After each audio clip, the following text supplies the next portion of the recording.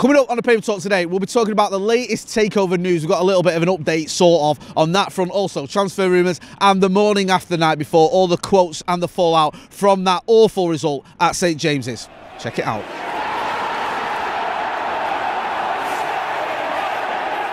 Jay here, Stretford Paddock. This is the Paper Talk. As you can see, I'm outside Old Trafford as per usual, and it's all right. It's mild, but my mood isn't mild after yesterday's defeat away at Newcastle, continuing a pretty, well, awful run of form against the top 9 teams away from home for Manchester United this season. We'll get into all that later on. We've got other stories as well, quotes from the post-match reaction after the game yesterday, and also some transfer stories, not to mention the update on the takeover. So make sure you are hitting like, share and subscribe. Right, let's get into some of the quotes from yesterday.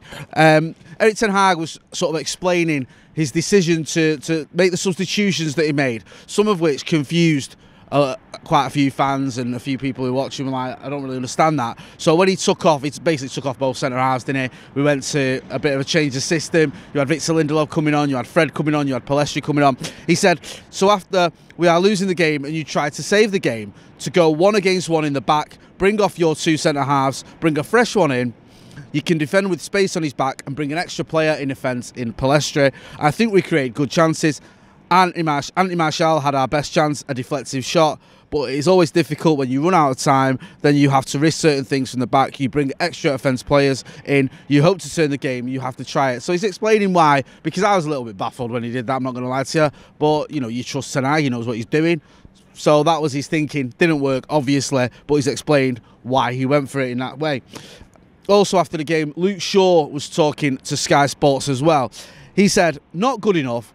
I feel like every time I speak after games, bad results, I'm always honest.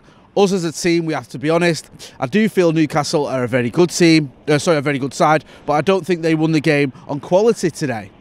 They won it on passion and hunger, desire, attitude, and they clearly had that higher motivation than we had.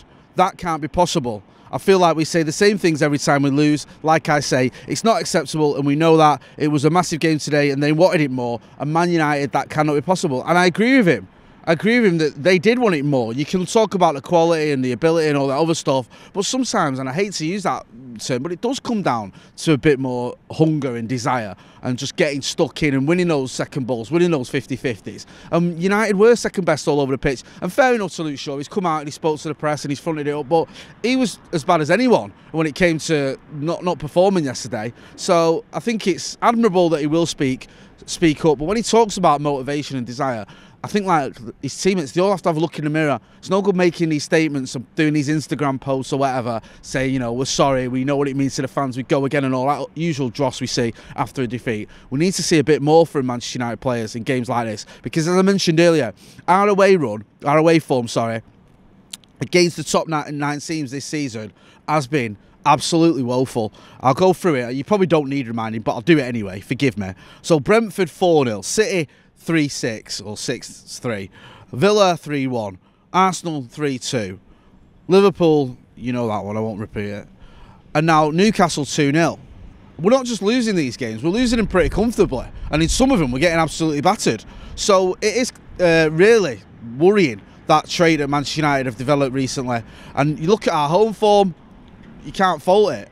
Erik ten Hag said he wanted to turn Old Trafford into a fortress. I think we've done that. But when you look at our away form, it is pretty poor, and the players have to look at themselves, and also you have to look at the manager. I love Erik ten Hag, he's a great manager, but he has to work out a way to solve this problem, because it is a problem. And you see, I'm not saying this is going to happen to him, but you see how now, I think he's the 9th longest serving manager in the Premier League, with the sackings of Brendan Rodgers, or mutual consent, whatever you want to call it, and also Graham Potter as well. So it goes to show how, you know, managers are getting looked at, and with new owners on the horizon, they're going to be looking at the manager and looking at results and going, you know, what's going on here now? I'm not standing here saying Erik ten Hag's under pressure, or it's his fault, everything's, you know, not working out the way it should be away from home. My point is, all managers are under pressure. When you manage Manchester United and there's certain things that aren't going right, you're going to get looked at, especially when the owner's coming in. So, like I said earlier, that's something he needs to look at. We'll talk about a couple of transfers and I'll get into the ownership later. Inter are interested in Donny van de Beek. This is one doing the rounds. This is from Fihages. Inter Milan interested in signing United midfielder Donny van de Beek this forthcoming summer. Not worked out for Van de Beek, has it? I feel for him because you thought that when Erik ten Hag came in, a manager that obviously knows him, then that was going to be an opportunity for him to show what he's about and get some more chances and hopefully get himself, from his point of view, into the first team picture. But it hasn't happened. He got an injury just at a time when, had he not got that injury, I think he could have got a few games because there was an opportunity then for him to step up. But he picked up that knock, hasn't played since, and I'll be surprised if, I'll be brutally honest with you, I'll be surprised if he's here next season. He might be, because the manager might still like him, but it's not worked out for Donny van der Beek. I don't care how you look at it. Also, there's another one doing the rounds, and this is about the kid from Benfica, Gonçalo Ramos. It says here, Erik ten Hag, this is in the Express, green lights a £100 million deal for Man United, but takeover could cause a big problem. So it's saying that Erik ten Hag wants Gonçalo Ramos, but we'll have to see what happens with the takeover. And he says he's reportedly given the go-ahead for Manchester United to chase a 9-figure move for Benfica striker Gonçalo Ramos, although any deal would depend on the outcome of the ongoing takeover process at Old Trafford. The Red Devils are known to be in the market for a first-choice striker. We know that. 100 million for Ramos seems quite steep, but maybe that's the sort of going rate now for any sort of, striker who can score goals. We know that Ramos can score them. We'll have to keep you posted on that, keep you updated, and we'll let you know what happens. Like it says in the article, though, any move, whether it's going to be for Ramos, whether it's going to be for Osimhen, Harry Kane we've been linked with, depends on who the owners are and what's going to happen there. Now, this is a story doing the rounds. This is about Thomas Zilliacus. This is the guy who's been linked with a move for Manchester United. Now, his sort of move for Manchester United is a bit of a funny one, because it's not like the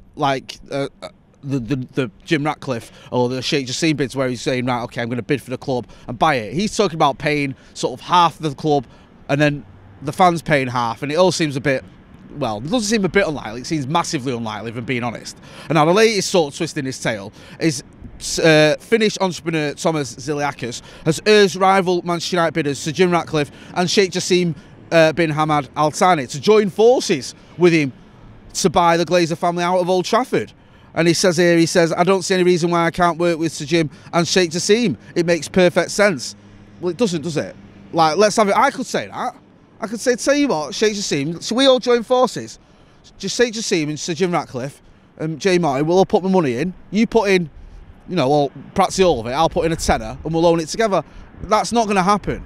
And I think even if Sir Jim Ratcliffe and Sheikh Jassim were to come together, they won't have him involved. They don't need his money. They don't need his influence. They don't need anything he's got, really. So I think that's a bit of a non-starter. There's also one just final article on the takeover I saw. This is doing the rounds as well. I think I saw it in the Mirror and a few other papers. That Sir Jim Ratcliffe met Erik ten Hag when he came here. Sir Jim Ratcliffe obviously visited Old Trafford to go over the takeover process. But apparently it was just a coincidental meeting at the training ground. It wasn't a planned meeting where he spoke to the manager in terms of his vision or anything like that. They just bumped into each other at Carrington, according to the reports. There's not much to get excited about on that front in terms of whether it's going to be Sir Jim Ratcliffe or Sheikh Jassim. Those two seem like the main bidders. But as always, we'll keep you updated. So make sure you are hitting like, share, subscribe. Got the Paddock podcast later on. We've got Uncensored later on this week. We've also got the Brentford game to look forward to, where we can hopefully put the absolute travesty that was the Newcastle result behind us. And producer Ethan needs to stop smiling behind his camera, otherwise he'll be looking for a new job. Anyway, I'm going to leave it there. Don't forget to like, share and subscribe. I'm J Motty, outside getting colder Old Trafford, bizarrely. Thanks for watching.